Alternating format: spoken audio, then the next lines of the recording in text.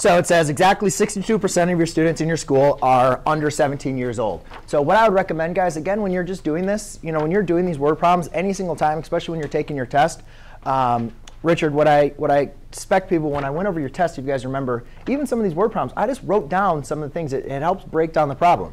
So I'll just write down 62% are over 17 years old. OK? All right.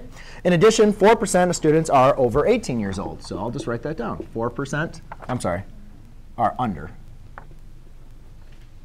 And then this is over 18 years old. Now, is it possible to be under 17 and older than 18?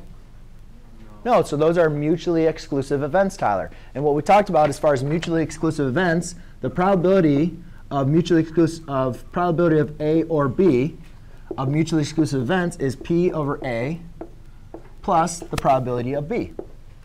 That was the formula that we went through last class period when you have mutually exclusive events. So Daniel, when we're doing this problem, basically what we have is they're asking what is the probability that a student chosen at random is under 17, which would be probability of A, or over 18, which would be the probability of B. So all I simply need to do is add 62% plus 4%.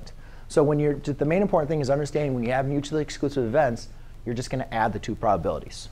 OK? If they're not mutually exclusive, then we would add the two probabilities and subtract the and, if you guys remember that formula as well. So therefore, my probability is 66%. Has a lot of words for something that's pretty simple, right?